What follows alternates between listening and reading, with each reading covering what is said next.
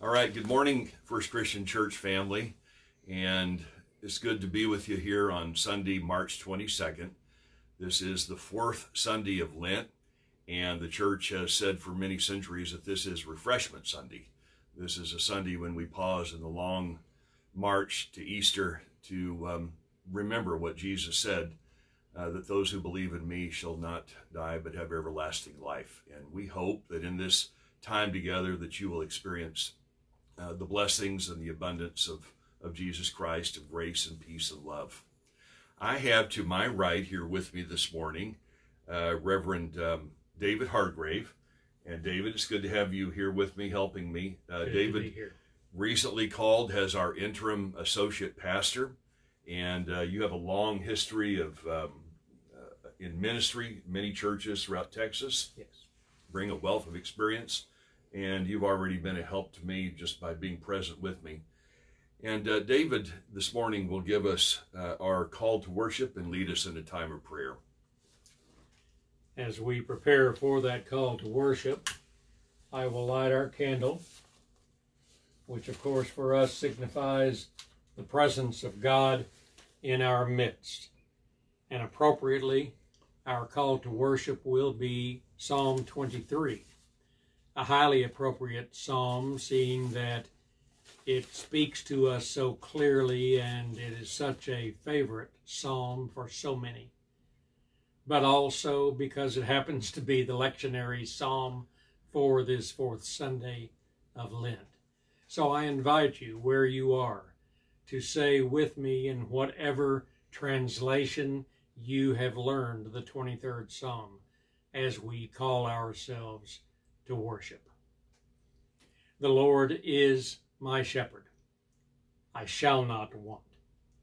He makes me to lie down in green pastures.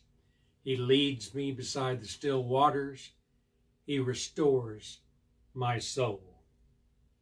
He leads me in right paths for his name's sake. Yea, though I walk through the valley of the shadow of death, I will fear no evil, for you are with me. Your rod and your staff, they comfort me. You prepare a table before me in the presence of my enemies. You anoint my head with oil, my cup overflows. Surely goodness and mercy will follow me all the days of my life, and I will dwell in the house of the Lord forever. Would you pray with me, please? O God of the quiet places, God of the stormy seas, we gather in your calming presence this day. Silence the crashing waves of trouble in our hearts. Let us hear your promise to us in Jesus whispered, "Be still." And in our stillness, let us know within ourselves that you and you alone are our God. We pray this in the name of Jesus the Christ, who taught us to pray, saying, Our Father, who art in heaven, hallowed be thy name. Thy kingdom come, thy will be done, on earth as it is in heaven. Give us this day our daily bread, and forgive us our debts as we forgive our debtors. And lead us not into temptation, but deliver us from evil. For thine is the kingdom, and the power, and the glory forever. Amen. This morning's meditation is taken from the Gospel of Mark, chapter 4, verses 35 through 39. And I want you to listen now for the Word of God. On that day, when evening had come, he said to them, "Let us go across to the other side." And leaving the crowd behind, they took him in the boat with them, just as he was. Other boats were with him. A great windstorm arose, and waves beat into the boat, so that the boat was already being swamped.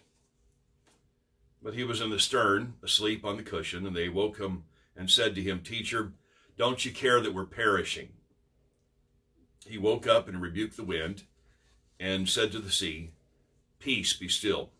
And then the wind ceased, and there was a dead calm. I am told that the Sea of Galilee is notorious for storms that come out of nowhere. Perfectly calm one moment, frightening squall the next. And in this sense, the gospel story speaks to me. You and I are living in a fearful time.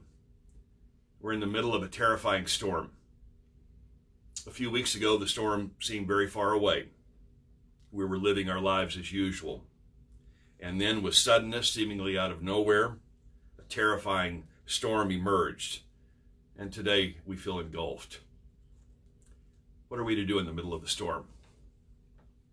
Left to our own, we're likely to do what the disciples did. They were astonished that Jesus could sleep at a time like this. And in these days of COVID-19, some of us can't even sleep because we're worried about that we may go under. Mark says Jesus was at the back of the boat, asleep on a cushion. The winds were howling. Their boats were filling with water. It felt like no matter what they did, the storm would overtake them.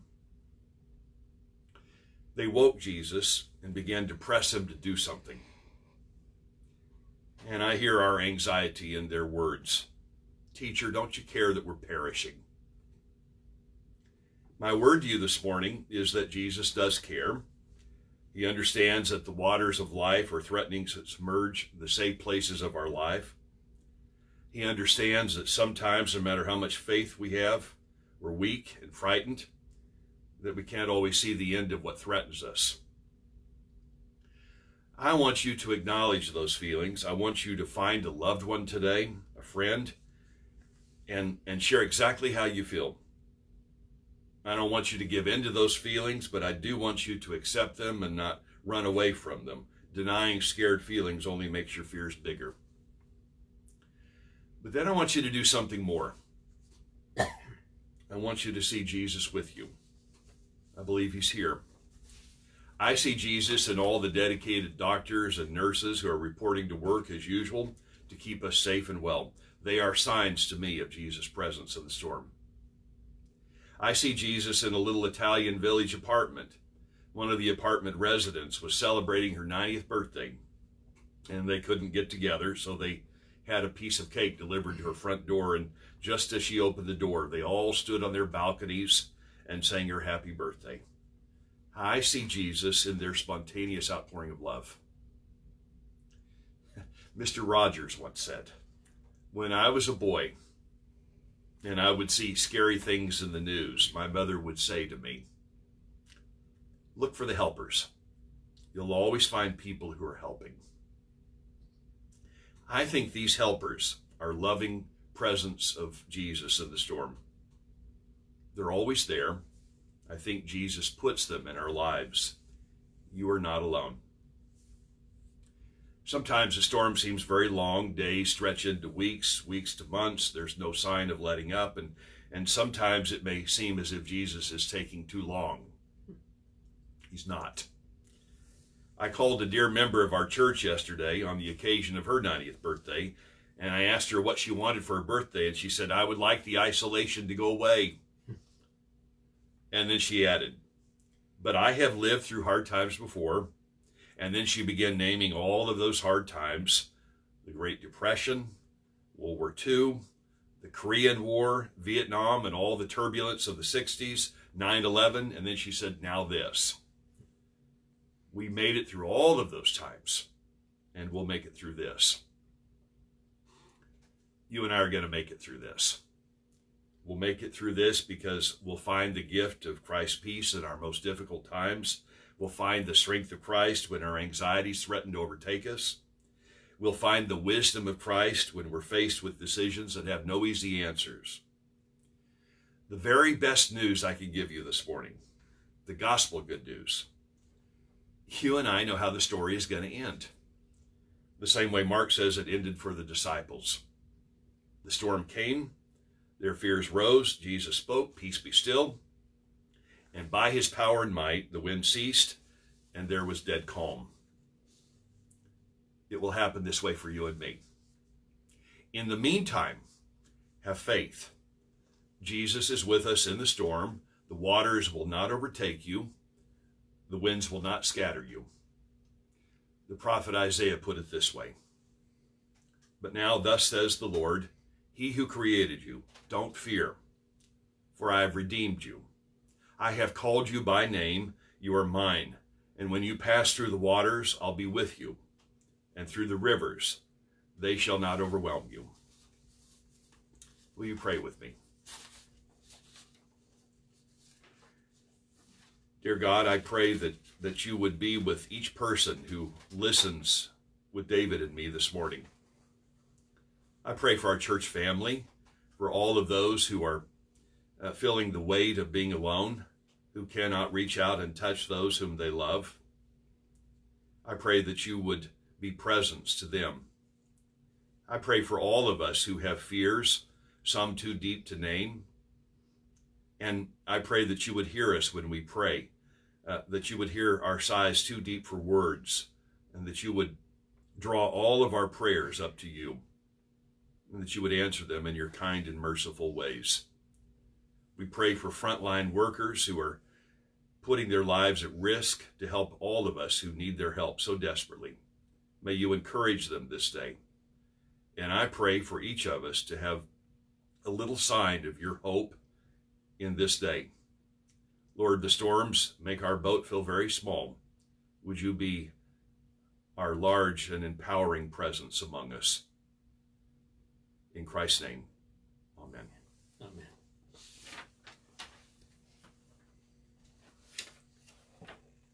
As we prepare this morning to engage in the most significant part of our worship for we as members of the Christian Church, disciples of Christ, I was reminded in thinking about this time of a book of meditations on the communion, on the Lord's Supper, by Joey Jeter at Bright Divinity School.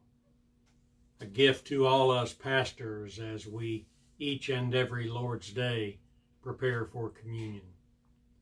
In this particular book called Remembering, Joey talked about that word, remember, which we use each and every Lord's Day as we partake in the Lord's Supper.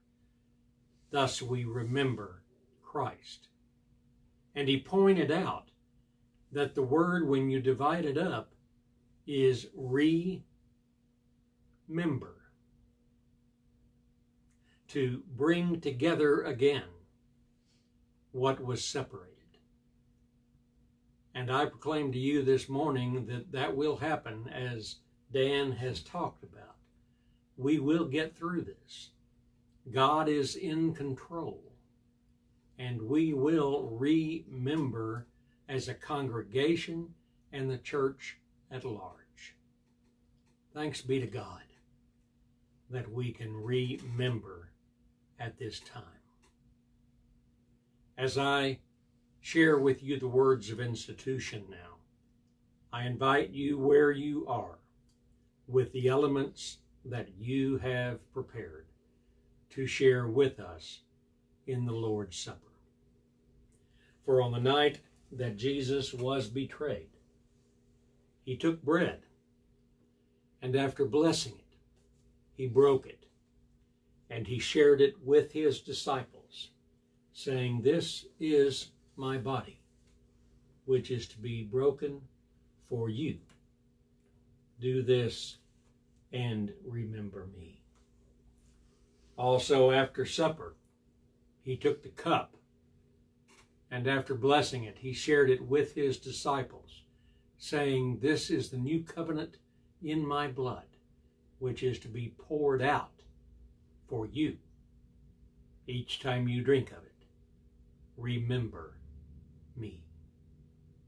May we all share in God's love and grace.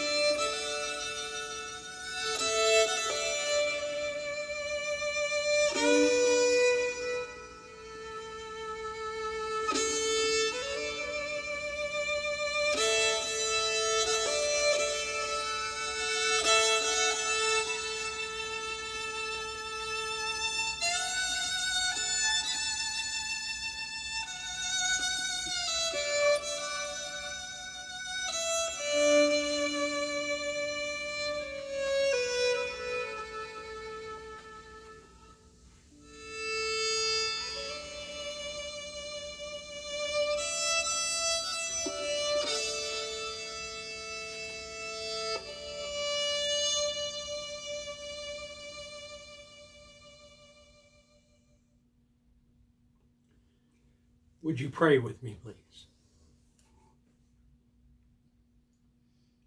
Beautiful God, we give you thanks that you have refreshed us at your table by granting us the promise and the presence of Christ.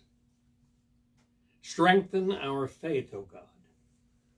Increase our love for one another, and send us forth into the world in whatever ways we can, in courage and in peace, rejoicing in the power of the Holy Spirit.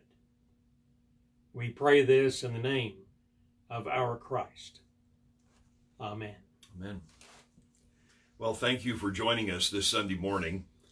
And as we leave you this hour, I'd like you to receive this blessing. May God's Spirit surround you and those whom you love. Rest now in that calm embrace. Let your hearts be warmed and all the storms be stilled by the whisper of God's voice. Amen.